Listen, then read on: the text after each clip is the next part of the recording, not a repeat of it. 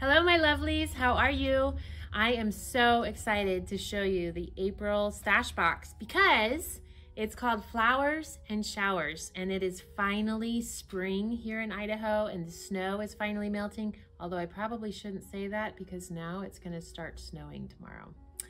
Anyway, no matter where you are or what season it is, this box was a lot of fun to get you in the mood for the flowers and gardening and all of the fun things that we love to do coming this summer. If you're new to Stash Box, you can find a link in the description below. And basically, it's like I send you Christmas every single month for $49.95 plus shipping. So check it out. Okay, let's dive in and see what we have in the April Stash Box, Flowers and Showers. Okay, so for our block of the month this month in the April box, it is the echinacea flower. And as you know, last year, we were doing different blocks that didn't necessarily go together. And this year in the stash box, we're doing things that are cohesive and go together and will finish as a quilt at the end of the project. So here are our finished flowers, the echinacea flowers. So we have a pink one, and we also have kind of a fiery reddish orange one. And if you're really adventurous, you can do another block with your scraps that are left over with both colors. We actually did that here in the shop, and it was a lot of fun. It came out really pretty. So let's dive in here. The large project for the month is the April Showers Quilt Kit. Now this is one of the largest projects that we've ever done in the stash box, but when we saw this, we just knew that we had to do this. So here you have the pattern, and it's called April Showers by Villa Rosa Designs, and we have all the fabric to finish the quilt top and binding, and we also included, I don't think we had the backing, but we included the quilt top and the binding. Oh, isn't that cute? I love it. Okay, so the fabric that we used in that was Love You S'more from Riley Blake Designs for the background and for the cloud. And then we had a variety of rainbow fabrics that we used for the raindrops. And I just love how it came out. Don't you love how it came out? Just a cozy, cute little throw that finishes 48 by 50. I'm gonna snuggle up with that tonight if it starts to rain or snow again tonight. Okay, so our small project are these really cute little fabric pinwheels, and Lana, our shop manager, has been making these for years. They only take a few minutes and they're very scrap friendly.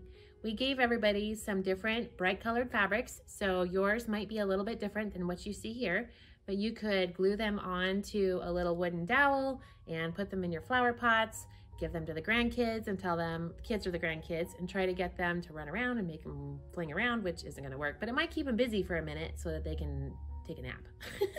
Or you could string them along on the wall or the mantle. Lots of uses, but we thought these were really fun, super cute, and you can make your own with some of your scraps. Okay, then we have all the little things that we always include in the stash box, and it's kind of a long list. So let me go through it with you. So we have our stash card, and on the inside, it lists all the things that are in the box. It also has a QR code here that you can scan with your phone or your iPad, and it will take you to a website that includes more detailed information about what was in the box. This is great in case you have some fabric that you really loved and you want to get some more of it. You can see exactly what it is.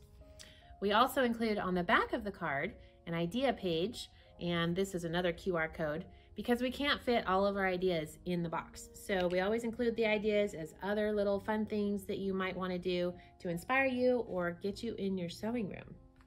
Then we also include a fat quarter. Everybody gets a different fat quarter, so they're all different and random. Our notion for the month, for this month, was a really long, narrow pair of tweezers.